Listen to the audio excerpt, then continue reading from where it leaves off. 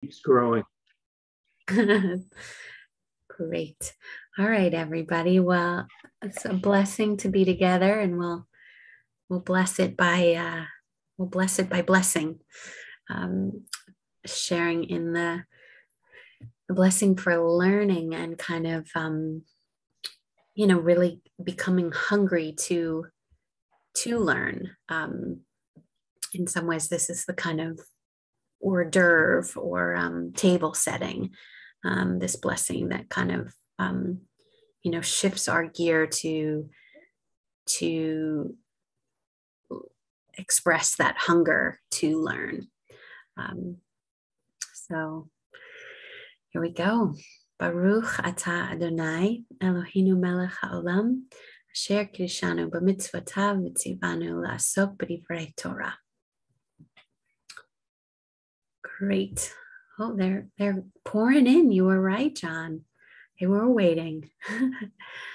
Good. Well, this is our midpoint. Hi, Debbie. So great to see you. Really glad you're here. Janine wanted to mention she's not going to be able to come tonight, but she sends her good wishes to everybody. And hi, Philip. Great to see you.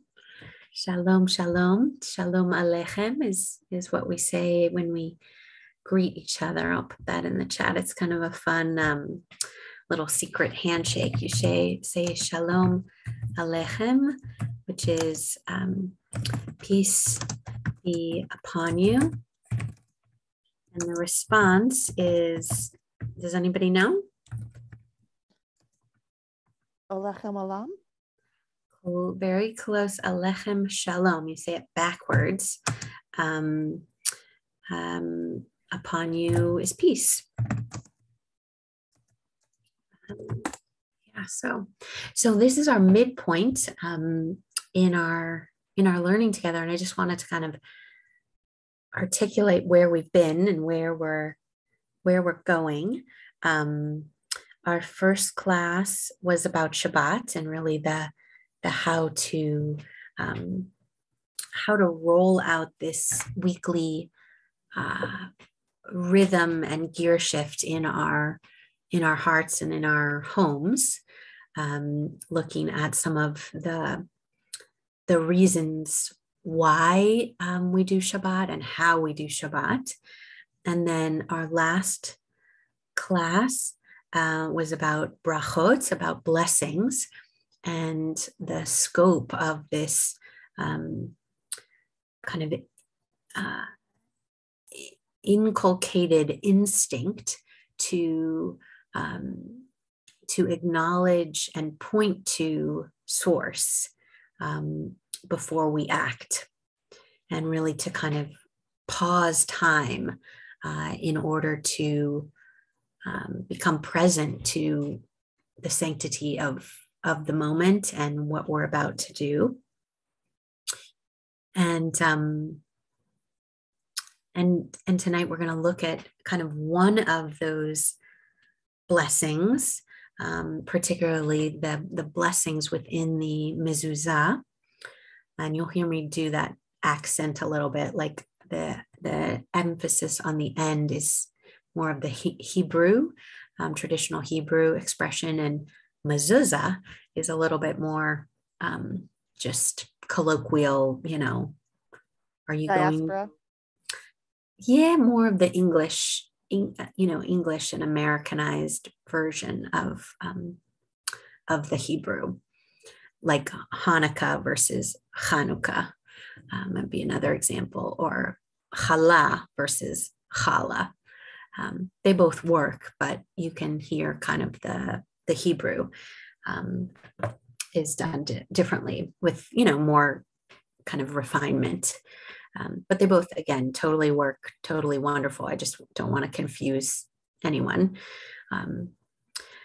So I just wanted to pause. The question I asked at the end of our last class was, is there a blessing that anybody wants to write or try out in their lives? And I wanted to just come back to that and see if anyone has been working that muscle of the sacred pause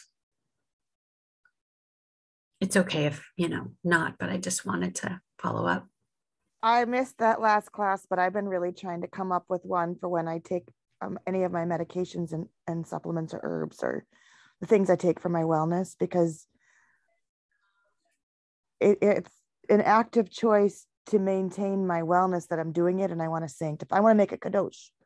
Yeah, beautiful. And I remember, Jade, you asked that, and a lot of folks will do borei mine bisamim for herbs and medicines and kind of things like that. I'll put it in the chat. So that's the one we do at Havdalah. Mhm. Havdalah. Yeah. Borei mine bisamim. And Debbie asked, what is kadosh, which is sanctified or distinct or holy? Yeah, thank you for that great question. Bisamim, over the variety. I see your hand just a sec, Phil. I just want to write this variety of spices or smells. Some people do it when they, any sort of. Some of them taste really bad. Some of them are not fun or beautiful or wonderful. And it's like, oh, I got to take that. Yeah. I thought the spices thing was, you're blessing that because that smell is making up for the loss of Shabbat because it's so wonderful. Yes. And these are things that, some of them might even have side effects I don't appreciate, but I'm taking them because of the main effects. Yes. That still fit. Yeah. Yeah. And we talked about that last week of we are not always blessing the good or the beautiful or the perfect. There are specific blessings for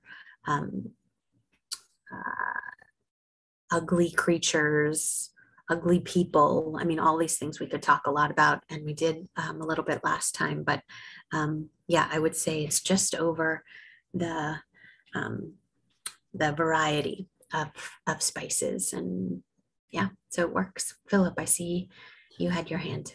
I haven't done any work on it this week, but one of the blessings that I'm really interested in is basic, and I'm interested in it because I want to eventually both figure out the Hebrew and the English and set it to music, is a simple gratitude for existence. I am here. I'm alive. That's wonderful. Yeah. And in fact, I know sort of where it comes from. It comes from the one that has Seshianu in it. Shehechianu, yeah. Shehechianu, yeah, very good. But I want to leave that out. I just want the opening and the very last phrase.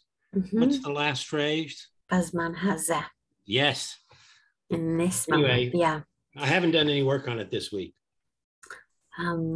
There's a great artist who was one of my teachers, beloved Rabbi David Zeller, who has some beautiful albums. And one of his songs is called Chai Ani, which is I am alive. And you might like that. It's a really wonderful one. Okay. Anybody else want to tag in on the blessing? I will, Rabbi. Yeah.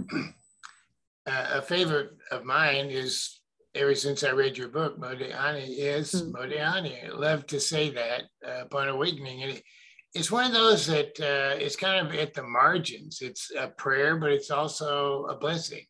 Yeah. And on the last page of your book, you mentioned that it is a prayer, but also that you don't say it's a blessing, but that we, on the same page, we have blessings for everything. And so to me, they're kind of the same. Yeah. Anyway, absolutely. I just love that one. Thanks, John. You're my publicist in your spare time. I'm so grateful. Or truly, it's like you blow me away. And on my website, I mentioned last week, I describe a little bit the difference between prayer and blessing.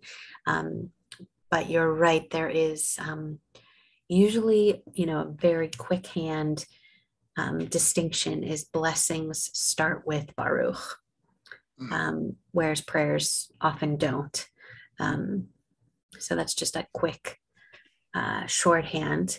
So along those lines, let's go ahead and look at the handout. I don't know, I'm going to put it also in the chat here in case you all want it here. Is everybody getting the emails that I send out just on Wednesday? It's a one email of, okay, good. I see your. Does it have a printout in it? Yeah, it's the PDF that I also just put in the chat. I don't know if I'm getting that. Okay. You can email Jody. She might not have you on the list. Didn't we paid something for this class, right? When we signed up? Mm-hmm. Yeah, I don't think I'm getting that. So okay.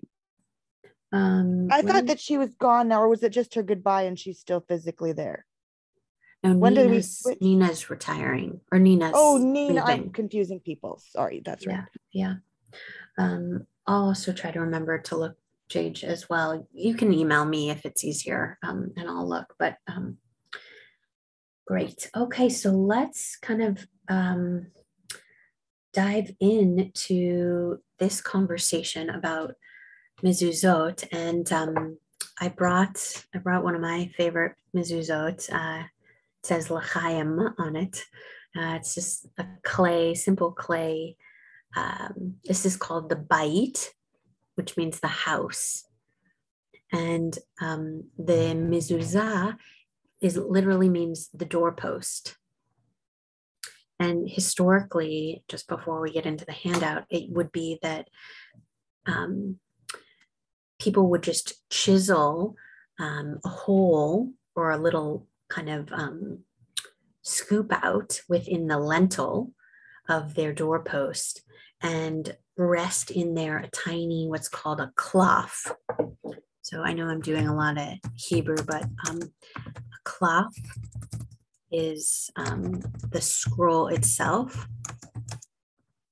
the inner scroll, like the within this bait, within this house, you put inside one of the ends, you scroll up a scroll. I don't know if that's grammatically acceptable, but anyway, you get the idea. And I wanted to just show you, because it's mentioned a few times in the handout, what the cloth looks like. So this is a cloth. Can you all see the Hebrew? Yes, this is a gorgeous one. And we could just spend the whole night just talking about the text and the meaning, but I'll just give a quick kind of overview of it, because to me, it's really fascinating to know what the heck is in there. That's really the whole point. So this is, it's a piece of parchment, animal skin, and it's written in the same formality as a Torah scroll itself, meaning a sofer, a scribe, has to be specifically trained as in the arts of inscribal arts. It's not just calligraphy, it's an entire really lifestyle of mindfulness and awareness and ritual, both preparation before, during, and after the writing of any piece of holy text. And what you see, these tiny ridges are the and I don't know the lingo honestly, but what you can just see that each letter hangs from that tiny ridge. Those are like, almost imagine like a lined piece of paper. And what you're seeing here is two paragraphs, two main paragraphs, and then the Shema itself. So this is the Shema on the top, the first 6 words from Deuteronomy. And you'll notice that the ayin and the dalid is enlarged. Barry, you'll love you'll love this, I think. And you, I imagine, know it, but I'll just share it with everybody that the ayin, well, do you want to share it? Do you want to teach it? What is unique about the ayin? The only thing I know about it is that it means witness.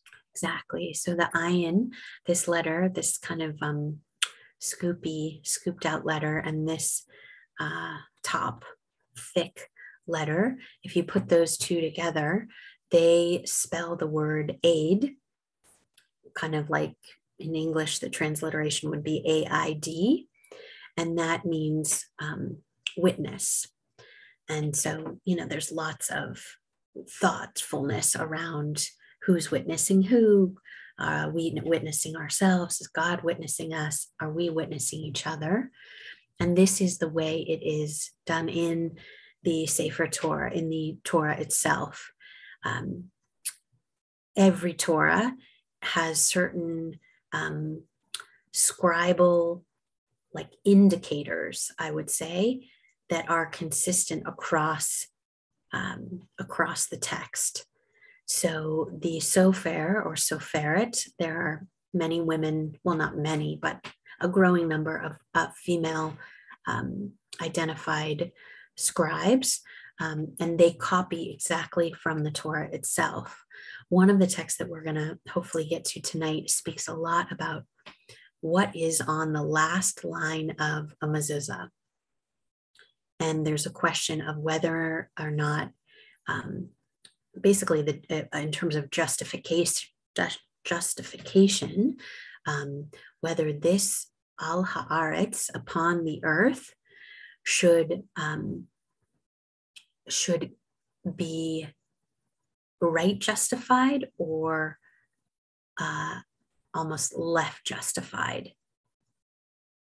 Does that make sense? I know I just said a lot of things, but there's just like so much to jam in. Rabbi, would you say that last part again? Right, sure. Justified and less justified, and what that's referring to? Yeah, so I don't think I can highlight a picture. Oops, no. So these, can you see my little arrow? The little arrow pointer? Yeah. So these two words on the bottom line, it's a question of whether they should be right justified or left justified. That's the debate. And one of the conversation is about, which I'd never actually studied that text before. I found it really beautiful. This word right here is hashamayim, meaning of the heavens. And the question is whether or not al haaretz, whether upon the earth, should be below the heavens or not. Are you getting this? It's a mystical conversation, but also a very practical one of and what we can glean from even the question or the conversation is this scrupulousness of, that's a fun word I haven't said in years, the scrupulousness of attention to the detail, not just of the lettering and of the scribe's technique and ritual readiness, but even essentially the white space in addition to the black ink. And this is a very big mystical a conversation that it's often said that the Torah is written in black fire on white fire, which is, mind-blowing and awesome. And, so cool. So this is what's in a mezuzah, and we're going to look at the text itself. But I also just want to mention, while we see it here in this big chunk, this is also the text that is divvied up inside of the tefillin, inside of the phylacteries, the wrap on prayer boxes that you might have seen before. Okay, I'm going to stop sharing screen so I can see you all and just make sure and see if anyone has questions just so far. Yeah, Barry. I understood al-Haharetz, should it be right justified or left justified? And the word before it is upon the heavens and on the earth, but I didn't understand the connection. Heavens above and earth below. So literally if it's right justified, the heavens would be over here and the earth would be over here. Versus if they're not, they would be on top of each other. Okay. And what's the arguments for each one? Well, let's look at the text together. I just wanted you to see what on earth they're even talking about. Oh, okay. Because it's kind of obscure. So yeah, let's look at that. Just any other questions about the text itself or the scribe or there's a wonderful scribe. I'm just going to put her name, Julie Seltzer, who's Sopheret in San Francisco, and has written many Sifrei Torah and did an incredible exhibit at the San Francisco Jewish Museum. And she's got some great videos, and it's wonderful. Yeah, Jade. Do they have them for sale at TBI? I've got the mezuzah bait, but I don't have a scroll to put in it. Yeah, there are klafim, the scrolls in the bookstore. Yeah, and there are different sizes. And there's like kosher scrolls and unkosher scrolls. Often when you buy mezuzah, especially in just like a store where they might not be specifically a Judaica store, they'll just give you a photocopy of that section of text, and that's not considered a kosher scroll. A kosher scroll follows the rules that I laid out and is relatively expensive, to be honest. Can be, I would say upwards of $30 for sure. And some are hundreds of dollars, depending on the scribe who wrote it. And, the crowns, that was the other thing I was going to mention, the crowns on the top of the lettering and all of that. Yeah, and just as an FYI, it takes a soferet, traditionally about a year, like 1 year to write an entire Torah. Debbie, I see, yeah. If and when the ink blots, or yeah. It's a great question. So because the daf, the document is so small, they would most likely just start again. If it's on a parchment, a column, that's what they're called within the Torah itself. Sometimes depending on the degree of the blotch, they can scrape off, or there's a lot of like remedies, but it depends on the severity. It also depends on what word has been mushed up, and what letter has been mushed up, and on and on. But one of the reasons why the columns are not so big is because of that. If they need to start again, they can without doing it on, if they've already done 3 columns on one piece of parchment, you're just in deep trouble and sadness. So it's a very very disciplined. It's almost, probably, I don't know, but like Japanese calligraphy and all of these, ancient Scrabble arts, very, very important and precious. So let's look. Yeah, that's a great question. Let's look at the rituals.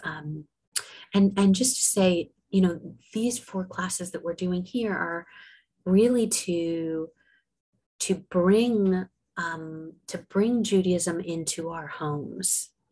And the mezuzah is the threshold of really, it's obvious, but it's really the threshold between us, our intimate home, and the rest of the world. And we'll look at that in a second, but here's the source that describes in Devarim, Uchtavtem al mezuzot betecha, that you shall literally write them upon the doorposts of your house. And this is that word, mezuzot, is literally, that means doorposts. And that's why people would either carve a niche in the post, in the top one's called the lentil, right? They would carve a niche in the post, or I've also seen it where people would write literally the Shema on the actual doorposts. They would, like imagine your door frame, they would write it on the doorposts, because that's what the commandment is. The commandment has nothing to do with make sure there's a pretty box for it to go into. That's what's called hidur. You just put that in the chat. So hidur is the concept of beautifying the mitzvah, and it can be any mitzvah. That's why, candlesticks, they can literally be 2 matches, or they can be, hand dipped, happy bee, whatever candles. So hidur is very much, we love a good hidur opportunity as Jews, and especially Jewish gift stores. That's how they do it. But you can see the variety of, and this is, 2 mezuzot out of all of them. But this is the text itself from Deuteronomy 6, chapter 6, verses 4 through 9. And this is what we just looked at, where it's the Shema Yisrael, Adonai Eloheinu Adonai Echad. That's those first 6 magic words. And then it goes,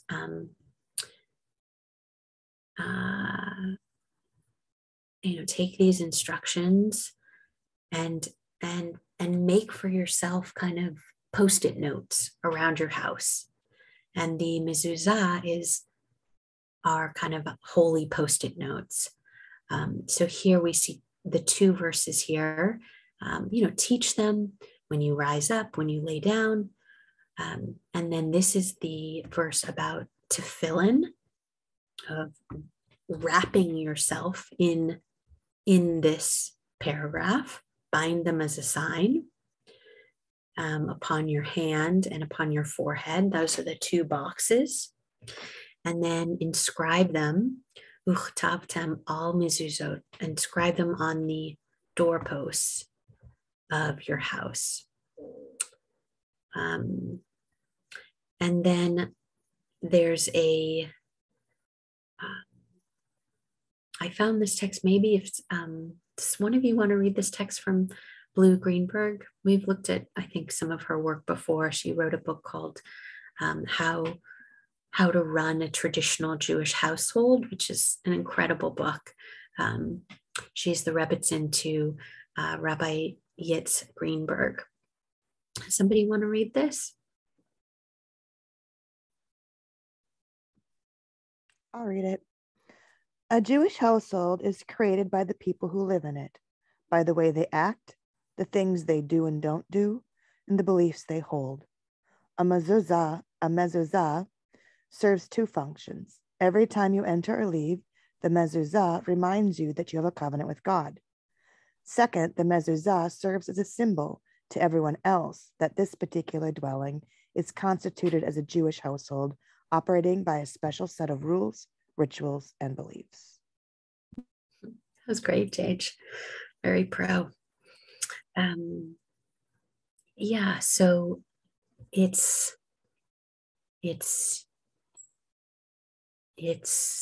inward focused, you know, for those of us inside, and it's outward focused. And it's really that, again, that threshold, that liminal indicator of, for both parties. And, you know, the third party, I would say, is God, you know, and this, I add that because, you know, in Pesach, they would literally paint their doorposts with blood. And that was so that God would pass over their houses. That was the original mezuzah.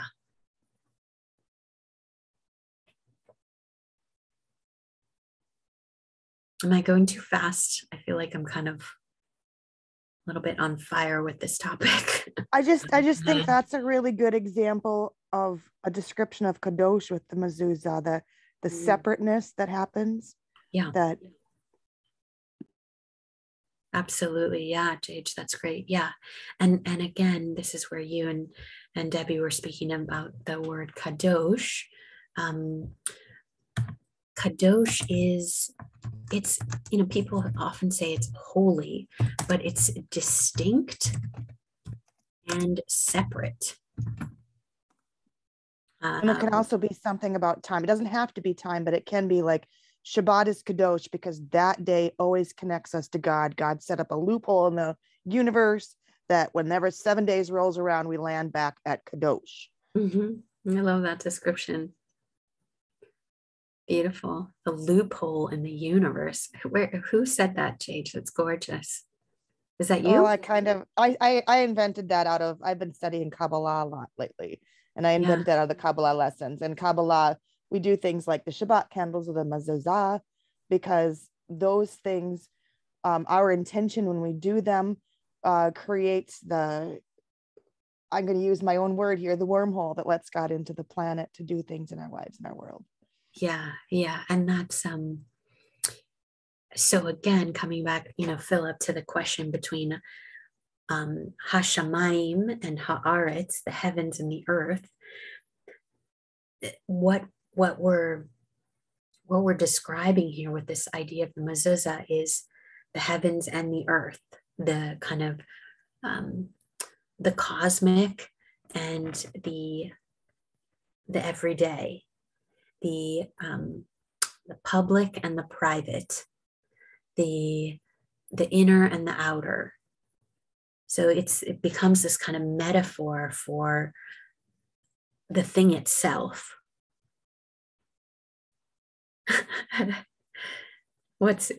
Tell me more about your facial arrangement. You'd have to repeat that. It just went over my head. Yeah, let me think about.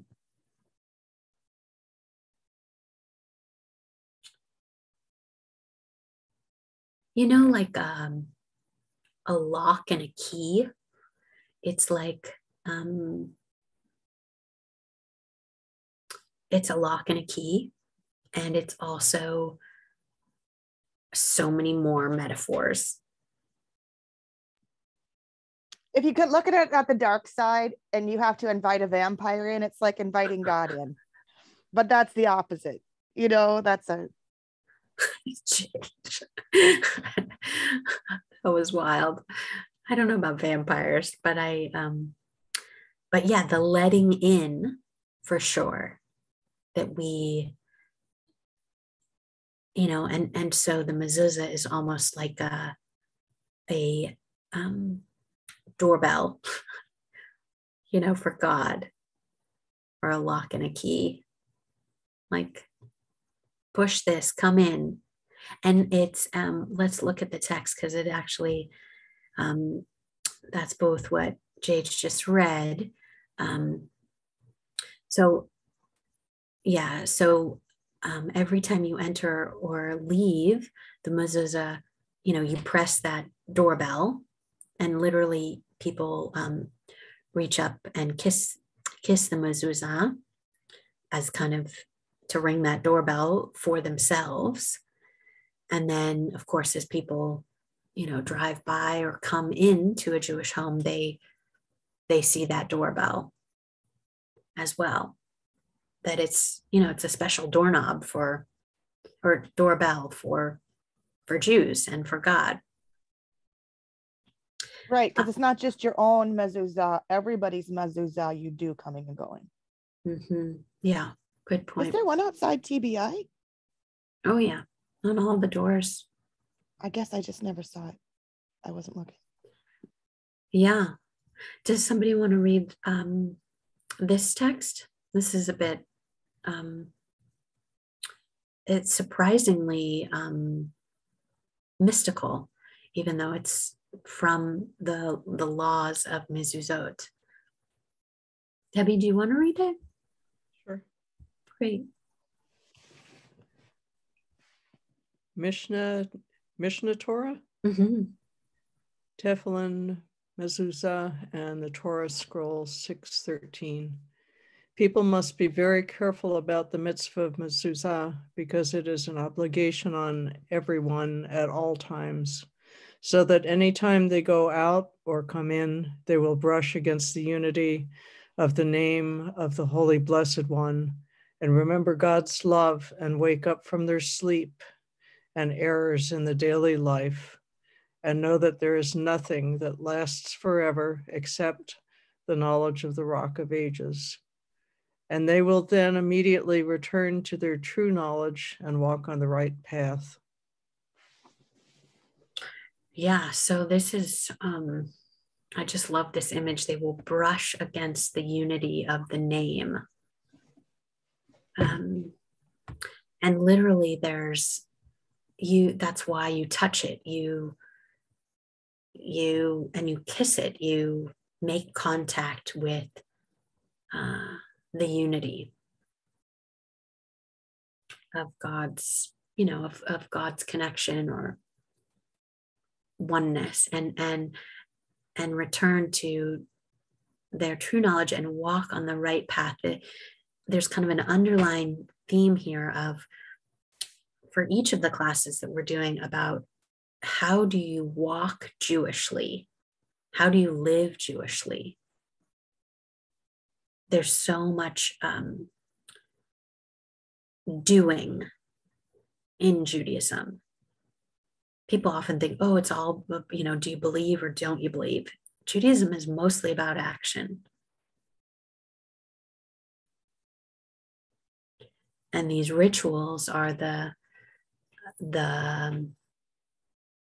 kind of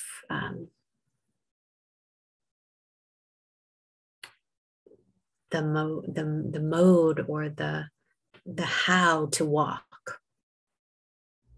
So let's look a little bit more, if it's okay. I'm going to bypass. I figure you all can answer the questions on your own. Does that sound all right if you'd like? Okay. I love the giant lines. It's like very freeing.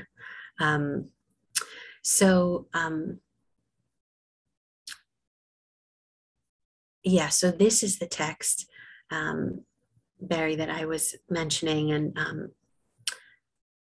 that's kind of fascinating. So I don't know, does anybody else see a little funkiness in the line there? It's a little weird. Let me just, how do I? Yeah, it's like a bad photocopy. Yeah, let me just try to reopen it. Let me just close that item and then reopen. Bad photocopy. Okay, let's try it.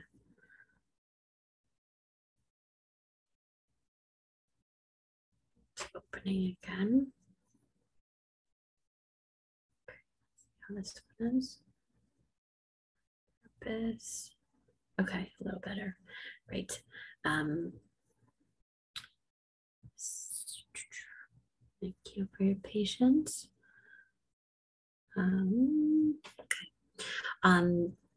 So this is in the Talmud, a conversation between Rabbi Zeri, or Zeiri, and Rav Hananel.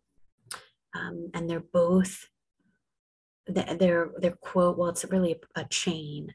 Rav Zeri says that Rav Hananel says that Rav says, and Rav is a major figure in the Talmud who's kind of adjudicating, has a lot of weight. So what does Rav say? And I'll just read this one because I think you'll be able to kind of digest it a little bit easier.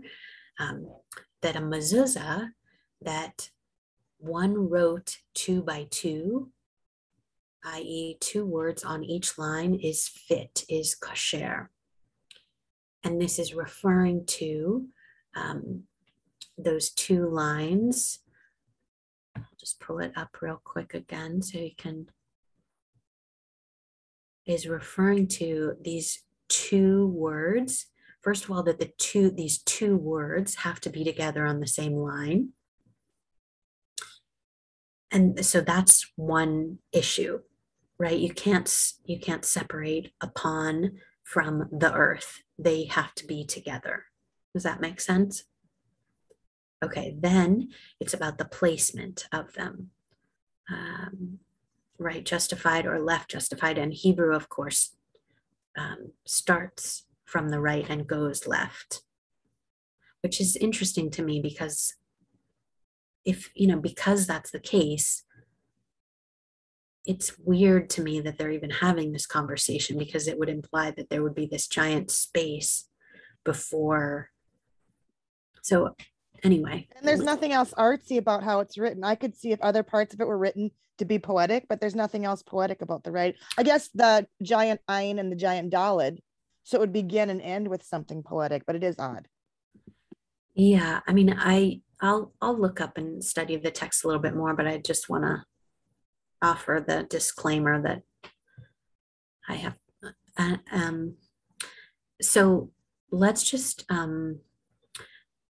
read this through. So Rav Chisda, so this is kind of one opinion, writes or says that one writes the last 2 words of the mezuzah al haaretz, meaning above the earth, by themselves on the final line without the preceding word. The preceding word being hashamayim. Oh, that's interesting. So Rav Chisda says that it's just al haaretz on that last line and not hashamayim.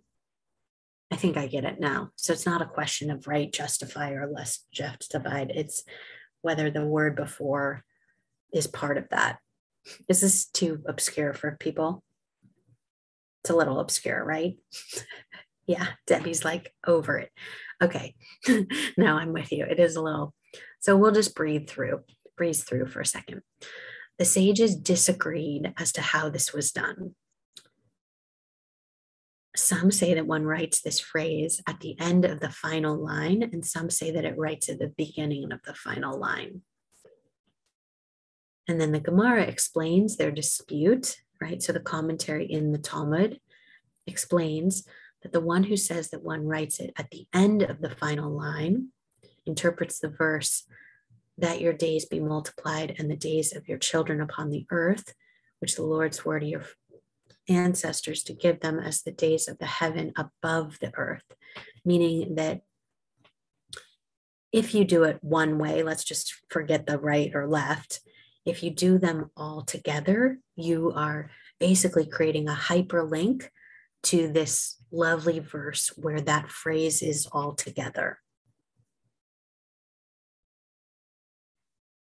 And then they quote a second verse where that phrase, heaven and earth, is together. And there are a million heaven and earths, as you can imagine.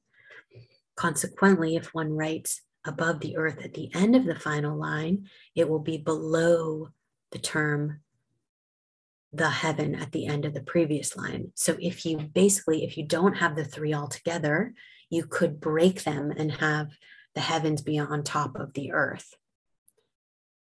And the one who says that one writes it at the beginning of the final line explains the phrase as the days, so quotes a different verse, does a hyperlink to a different verse. Consequently, if one writes above the earth, separate from the heaven, it is far from the term heaven. So this is just to say, and I'm going to take this off because probably your brain is like a little dizzy. Our tradition loves the details, of especially textual details. I mean, we're not just the people of the book, but we are the people obsessed with the ink, the type of paper, the everything about the book we are obsessed with. We find meaning and magic and mystery, and it keeps us coming back to strengthen our relationship with what's in the book. It would be like, you know how when you go out to a good restaurant and everybody talks about the meal? It's like this meta experience of what you're doing. And then you get home and you're still talking about the meal and you tell your friends. That's like the goal. Is like you're so immersed that you want to keep playing with it and that it becomes part of you. Philip. When you talk about the reverence for the book, I take it that means the Torah. It doesn't seem to apply the same way to the entire Tanakh, the entire Jewish Bible. There seems to be a difference in how much reverence is paid. And I'm curious, can you talk about that distinction a little bit? Sure. I mean, that's a giant question, but I think you're picking up on something that is very true. I mean, the 5 books of Moses has a distinct and paramount sanctity. And really everything builds on that. The Zohar is written based on verses from the Torah. The Gemara, is a commentary on the interpretations, the legal and story interpretations found in the Torah. And then the writings and the prophets, the 2 other parts of the Tanakh that Philip's mentioning, do have a different place. They're not primary, but they are secondary, which constitutes them as part of the Tanakh versus, other writings that didn't make the cut, which there are oodles of. But for sure, it's like Torah, prophets, and writings. That's the pecking order. And those 2, Torah we read weekly, and Haftorah and prophets we read as part of the Haftorah. We also read weekly, and you see that kind of allegiance paid in that way. So you are correct. Rabbi, is the Shemesh, is that it's only the 5 books of Moses? Why is it separated out as a teaching book and not, why doesn't everybody just use a Tanakh? Yeah, it's a cool question. I think it's kind of the Tanakh is bigger, takes up more room, and just like Philip is saying, often you just need the Chumash. So I'm just putting in the chat 3 parts. 5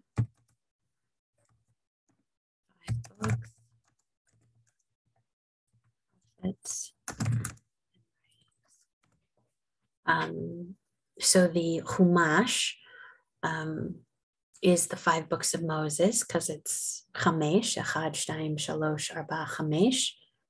And the Tanakh is an acronym for Torah, Nevi'im, and Ketuvim, Torah, prophets, and writing. If I had a whiteboard, you can, I'd do one going down and one going across, but you get it. Yeah, cool questions, everybody. I really, I love that you're staying kind of more in the micro, but you're also connecting it back to the macro, which is very cool. And along those lines, right, the Talmud isn't even part of that, the list that isn't part of the Tanakh. The Talmud came much later, and there's 2 entirely different Talmuds. Well, I wouldn't say entirely, but written in 2 different places. There's the Jerusalem Talmud and the Babylonian Talmud, written much later. Rabbi, everyone refers to the Babylonian Talmud. Is the Jerusalem Talmud used anywhere? You're all getting so smart. I'm so excited. Like, wow. I feel like we should have like a cigar or something.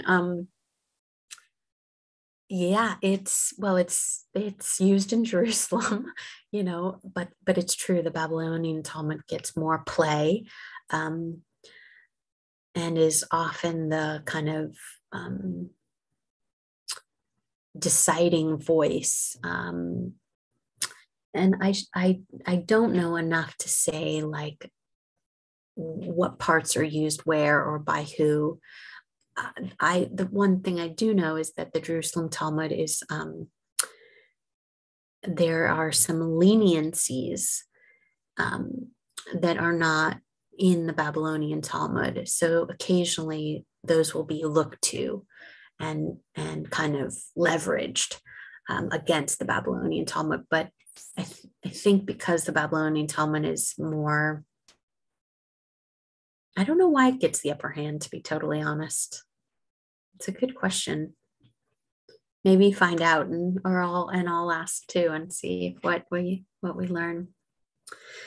I see we have 6 more minutes. I just want to check and see. So what is on these following pages, and I'll just give you kind of a little overview. It's pretty cool. They kind of zoom out a little bit. So this is that first paragraph that's in the mezuzah. This is an additional paragraph that's in our tefillin of kind of reward and consequence, which is the following verses in Deuteronomy. And these are basically the Shema is often said to have 3 paragraphs. This is paragraph 1, these 6 words. Paragraph 2 is what's called Vehavta, which is this paragraph about love and mezuzot and tefillin. And this is the kind of reward and consequence paragraph. It's often referred to as the first 3 words. V'hayam Shema, like if you do this, then that. And it also has in it, and don't forget your Post-it note, inscribe them on your doorposts so that you'll live. Right? So there's a lot of do this so that. This is my nephew's in his Torah portion. So we've been talking a lot about this paragraph. And this is a picture of what I showed you. This one is a little bit more kind of wavy, which is interesting to see. I think it's actually like kind of it's not laying flat. So it's a little bizarre to look at, I find, but that's another image. And then what's following here on these next couple pages are other blessings that are said coming and going. other blessings that are said coming and going. So this is the example of a rabbi who, when he would come to work, basically, when he would come to the study hall, he would say a blessing. And when he would leave, he would say a blessing. It's one of my all-time favorites. You know, of really the humility of what it means to be a teacher. I think about that a lot as I pull into the shul. It's kind of my own practice. This is what's called the traveler's prayer, which is, again, kind of the thinking of the world as our house and how we move from place to place. It's like, are you saying that these are additional prayers when people touch the mezuzah, or these are their intentions when they touch their mezuzah? Great question. Yeah. So we're out of the mezuzah world. And that ended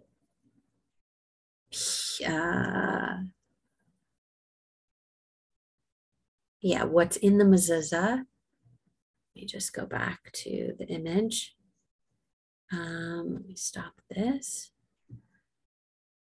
What's in the mezuzah is these three paragraphs: the Shema, the Ve'ahavta, and the reward and consequence. That's all that's in a mezuzah. That's all that'll fit. These other texts, and it is a little confusing how they kind of put everything in here, but I think the goal is just to say, what do they call it? Some potential blessings text for, I find this title actually pretty misleading because it's not like you can, I mean, in some way, and you can make your own mezuzah, which is where they're kind of leading. There's a graphic here, write your own scroll of kind of, and so what they're doing here in these, from the Traveler's Prayer down, is giving other ideas of how is it that we come and go. Does that make sense? Kind of fodder for how do we think about our comings and our goings? Because the mezuzah isn't the only blessing or ritual that we do for coming and going. There's the Traveler's Prayer. There's this prayer that was said upon leaving the house of study. And then this last page of the handout is the how-to of how to put up a mezuzah. Yeah, I'm gonna pause here. I see we have, we're right at 8:30, but yeah, Philip, we'll just take maybe a couple comments. I just wanted to ask a sort of silly question about the way it's rolled. The Torah in the temple is rolled vertically, but the little picture about roll your own, or sorry, do it yourself mezuzah has it looks like it's rolled horizontally. How is it usually if you buy a mezuzah? The cloth, right? Gosh. Well, the way it's not like coming to my mind, but the way you know is because on the back, there's a 3-letter word that should be peeking out. And I'm pretty sure you do roll it top to bottom. Yeah. Actually, bottom to top. I'd have to, it's one of those visceral things I would like, but yes, it is absolutely rolled either bottom to top or top to bottom. And then the little word on the back side faces out. So again, there's so much specificity in even the rolling, but I think it's a cool question, Philip. It makes me think about, that we do roll the Torah from end to end. So I'll be real quick. It also makes me curious. Do we ever see, I'm particularly fond of Proverbs and Psalms. Do we ever see that rolled up? and read, or yeah. I mean, there are, especially at the Jewish Museum, you can find, scrolls were the only game in town, so everything was a scroll. So well, I meant really in contemporary usage. Not for the things that you still find in a scroll are the Megillah, Megillat Esther. And that's kind of it. But it's a cool, I like where you're going. It'd be fun to bring back some more scrolls in our world. Yeah. Thank you, everybody. I want to honor your time and just acknowledge you all for being here. I'm so grateful. And we'll see you next week for our final shebang. Oh, thank you, Rabbi. Thanks very much. Everybody. Thank you. Laila Tov. Good night. Laila Tov.